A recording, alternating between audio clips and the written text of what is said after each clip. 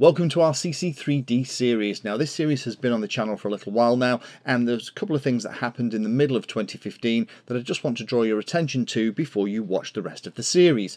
Now the series itself is laid out so that the first couple of videos will show you how to set up a CC3D and get it all flying, and then further on in the series we do things like quick tips about mounting the board sideways, troubleshooting arming problems, and then we do things like add Bluetooth, GPS, on-screen displays, putting clean flight on there, loads of things within the series.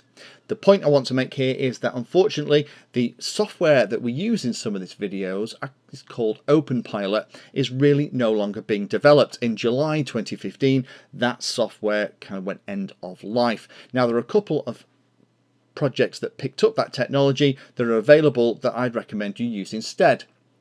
Now you can still get hold of Openpilot if you really want to. If you go to openpilot.org/download, you can still download Openpilot. The files are still available here, and for those of you that really want to continue with Openpilot, this is still an option. The thing I would say about this though is some of the additional files and the forums that used to support this software are no longer available as the funding kind of ran out and the bills weren't being paid, so this is closed down.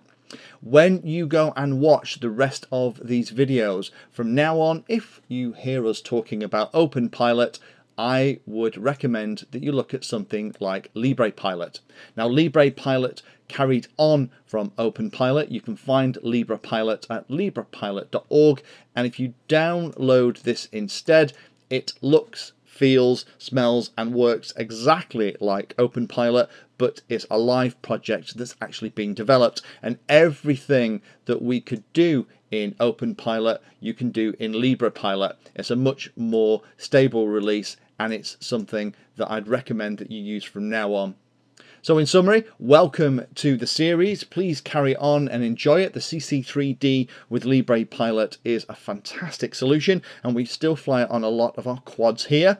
And don't forget, you can download Openpilot if you really want to and continue with that. But if you're watching the series, I'd say whenever we're talking about Openpilot from now on, I'd use LibrePilot. The interface is exactly the same as the ones we're showing in the videos, but it's one you can get support for today.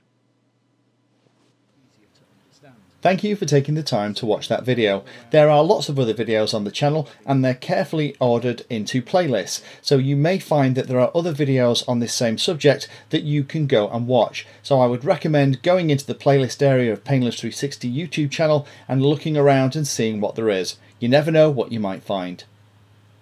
Thanks for watching. Please like, subscribe, and happy flying.